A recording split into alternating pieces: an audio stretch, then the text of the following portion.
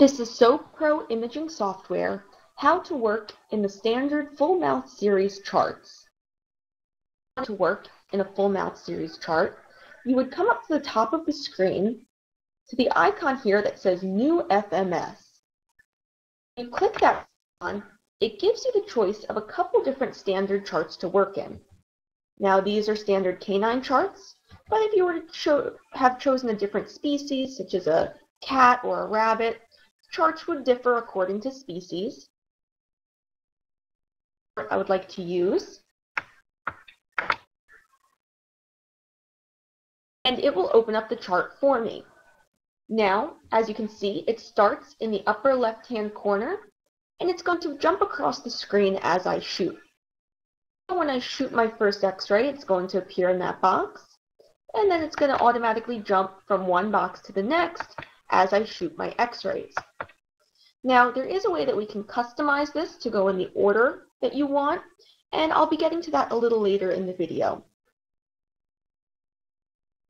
Multiple shots of your 104 canine, you can just switch your mouse to 104, and then you can take multiple shots in that location. Another way that you can go about filling out your dental chart is that if your images have already been numbered, you can come down to the bottom of the screen here, and there's a little Rubik's Cube icon. If I run my mouse over it, it says Fill. That's my Fill button, and if I click that Rubik's Cube, the software will automatically drop any previously numbered images I have into the correct spot on the dental chart for me. Multiple shots of these upper incisors. There's a gray arrow in the upper right-hand corner, and that will drop down and show me all of my X-rays of my upper incisors. If you wanted to customize this chart, and there's a couple different ways you can customize it, you can delete boxes, so if you did not want these bite wing boxes, we can get rid of those. Or if you want to assign specific teeth to a specific box, we can do that as well. So if you wanted only your 204 canine in this box, we can change that. We can also make boxes larger or smaller and add boxes accordingly. If I wanted to customize my chart, I would come down to the bottom of the screen to the icon that says Move. Icon. It opens up a couple different choices for me of things that I can do to customize my box. Hand side says Boxes Ordering, and that's where I can change the order in which I shoot my X-rays. So as you can see now, we are shooting from left to right on the computer screen, but if I wanted to move from right to left instead, I can select that box, and then I just click on the box I would like to start in.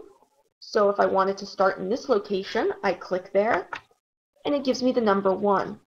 Then I just move along in the order in which I would prefer to shoot. So this box gives me number 2. I click once more, and now I have number 3. And it'll move on as you continue to click. When you have the order that you would like to use, you just come back down to the bottom of the screen and click that icon once more to close it out and save your preference. Right is where we can go to assign the properties of the box. So as I was saying before, in this box, if we wanted to assign only our 204 canine to that box, I can select box 3, where it says Properties, a dental diagram similar to the one on the main screen page. I can then just select or deselect the teeth that I want in my image. When I'm done, I hit OK. And now that box will be only of the 204 canine. So if I decided I did not want these bite wing boxes in my chart, I can select that box and then come down to my next icon, which is a little red square with a minus sign, and that's going to be my delete a box. And when I click that, it's going to ask me, am I sure I want to delete it? And I do, so I hit yes. And then I just continue deleting until all of my bite wing boxes have gone.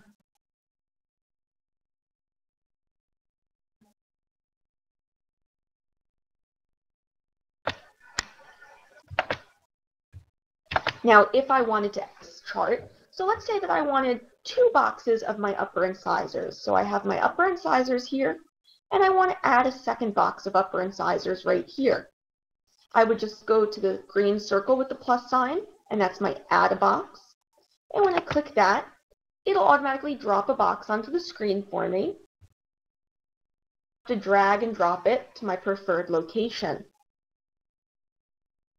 Size of my boxes, if I want this box to be longer, or if I want it to be thinner.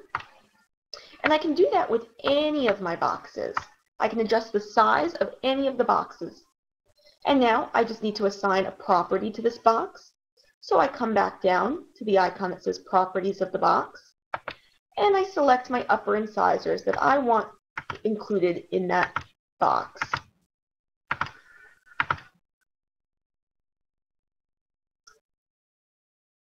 Teeth to that box. Done, and I have my chart set up the way that I want it. Out of the dental chart, in this little red square in the upper right-hand corner, and when I go to exit out, it asks me if I want to save this full mouth series as a model. So if I want to create this as my standard canine chart, I can customize it the way I want, and then when I go to exit, I can save it, and I will assign it a name. So let's assign it Standard Canine. I hit OK.